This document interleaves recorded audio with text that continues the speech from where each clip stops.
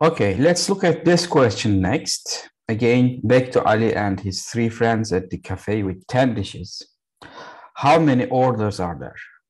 Okay, so how many different orders that they can produce with four people and 10 dishes? Now, there could be multiple answers to this question depending on how you understand what an order is. And an appropriate question at this point is from whose perspective? Because that will define what an order is. Let me clarify this further. Let's think this from Ali and friends' perspective. What is an order? An order from their perspective is Ali orders a dish, friend one orders a dish, friend number two orders a dish, and friend number three orders a dish. So Ali has 10 choices here. Friend number one has again 10 choices because there is no rule forbidding them to have the same dish in the question. And friend number two again has 10 choices, and friend number three has 10 choices. Now, do we have order here? The question is, what happens if I switched, for instance, these two?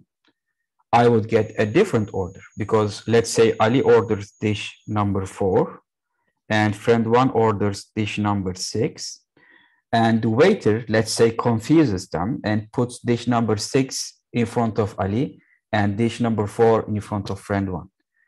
Now that's incorrect. You have to rectify that. Therefore, here we care about the order. Therefore, the answer is 10 to power 4 in this case. If you look at this problem from the perspective of Ali and friends, the answer would be 10 to power 4 because you care about the order. On the other hand, now consider the same problem from the cook's perspective. Okay, now let's suppose Ali orders dish number 1, friend 1 orders dish number 2, friend 2 orders dish number 3, and friend 3 orders dish number 2. Now at the table, again, if the waiter brings dish number 2 in front of Ali, dish number 1 in front of friend 1, dish number 2 in front of friend 2, and dish number 3 in front of friend 3, that would be incorrect. But now we are not looking at that perspective. We are looking from the perspective of the cook at the kitchen, because all he cares about is from which dish should I prepare how many. And in this scenario, it's 1 dish 1, 1 dish 3, and 2 dish 2. That's the only information the cook needs, because he doesn't care about which dish goes in front of which person. That's the waiter's job. The cook's job is prepare 1 plate of dish 1, 2 plates of dish 2, and 1 plate of dish 3. So that's the only information the cook requires. And therefore, from the cook's perspective, the number of different dishes, the number of different orders is now different, because suppose another scenario where Ali orders dish number 2, friend number 1 orders dish number 3, and friend 2 orders dish number 2, and friend 3 orders dish number 1. All right, from the Ali and friends perspective, this is a totally different order, but from the cook's perspective, it's exactly the same order, because he's going to do the exact same thing. He's going to prepare 1 plate of dish 1, 2 plates of dish 2, and 1 plate of dish 3. So that's the exact same order. And therefore, the question is, how can we find the number of different orders from the cook's perspective? Now, up to this point, what we had done was actually figure out the number of choices that each person can make here. Now we are going to take a different approach. Let me again erase these. We are going to look at this from the cook's perspective, and the cook cares about from which dish should I prepare how many. So dish 1, dish number 2, dish number 3, dot, dot, dot, dish number 10. And there will be, since there are 4 people, there will be 4 orders. And these 4 orders are going to be distributed into these categories. The dishes now describe categories. So dish number 1, 1 selection here. Dish number 2, 2 selections here in our previous scenario. And dish number 3, again, 1 selection. Okay, so this entirely describes the scenario from the perspective of the cook, because he doesn't care dish 1 goes to which customer, dish 2, the 2 plates of dish 2 goes to which 2 customers, and dish 3 goes to which customer. We don't care about that now. All we care about is from which category, how many selections do we make.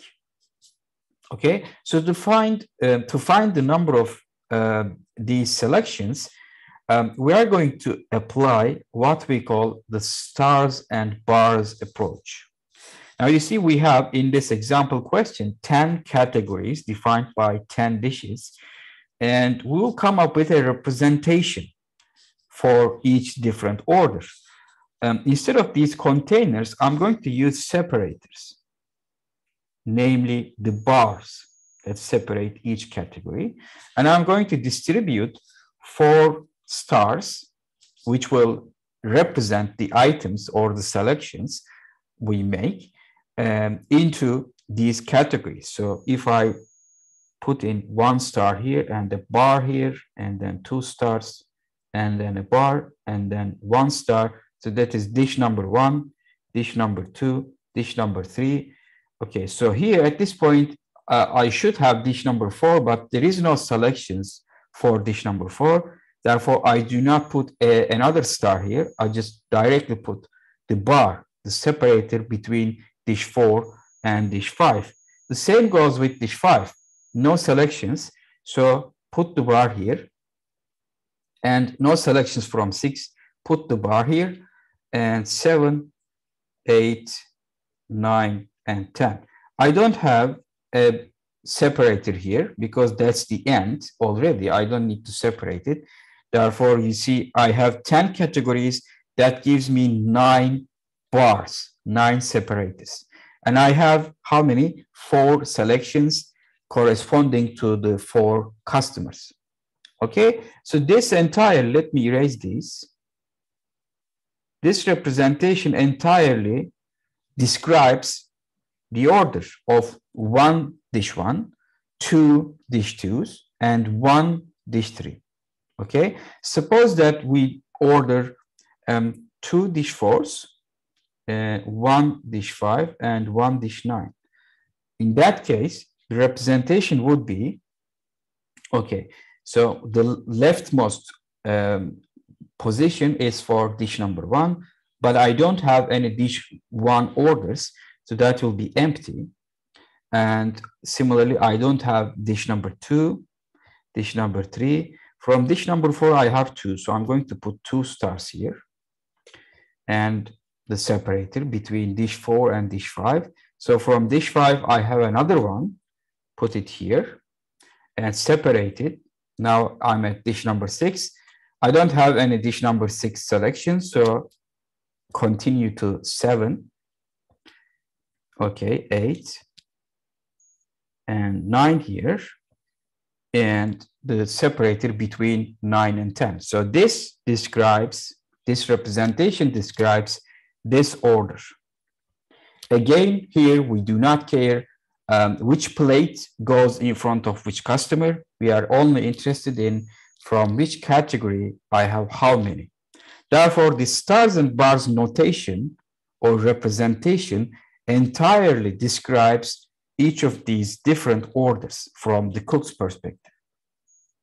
And you see, in this scenario, since I have 10 categories stemming from the 10 dishes, I have exactly 9 bars, 9 separators. And since there are 4 customers, they are going to make 4 choices. I have exactly 4 stars in every representation. Only the order will change. if I switch a star with another star, it's the same order. But if I swap one separator with a star, that will give me a different order. For instance, if I swap these two, what I will get is star and then bar and then 3 stars and then bar and then 7 bars. Okay, this still has 9 bars and 4 stars, but you see it's now a different order. What does it have? 1 plate of dish 1 plus dish 3 plates of dish number 3. Sorry, dish number 2. You see now this is a different order. This one had 1 plate of dish 1, 2 plates of dish 2, and 1 plate of dish 3. But this one here now doesn't have dish 3. Okay, so if you switch any star with a bar, you have a different order. But if you switch bars among them or stars among them, it doesn't make a difference, right? Therefore, what we need to find is how many orderings are there for 9 bars and 4 stars. Okay, so that makes a total of 9 plus 4, 13 things. And out of those 13, I will have to select 4 of them to make into stars, and the remaining 9 is going to be bars. So that will be 9 plus 4, choose 4, or alternatively, that would be equal to 9 plus 4, choose 9. You can either select 4 things to make into stars, or you can select 9 things to make into bars, because that's the exact same thing. But whatever remains is going to be stars. Okay, so if we generalize this, this is sampling with replacement without order. Now, we do not care about the order of the selections, but we do have replacement because, for instance, if you think back to the example, a dish can be ordered by multiple people. So we have reuse of selections. So this is the scenario. Choose k items out of a population of n. Okay, so you'll make k selections, and the number of categories is n with possible repetitions. So this is k items distributed into n categories. And this is in general the problem of counting multisets. A multiset is essentially a set where elements can be repeated. And when you're studying multisets, you can define the number of multisets that can be defined on a set. And this is given by what we call the multiset coefficients. And as we have just seen, that corresponds to k plus n minus 1, choose k. Because you see, if you have n categories, that will give you n minus 1 bars and k stars as given here. So that would lead to k plus n minus 1, choose k, or k plus n minus 1, choose n minus 1 selections. So this is the general formula, and sometimes you can see this notation to represent multiset coefficients.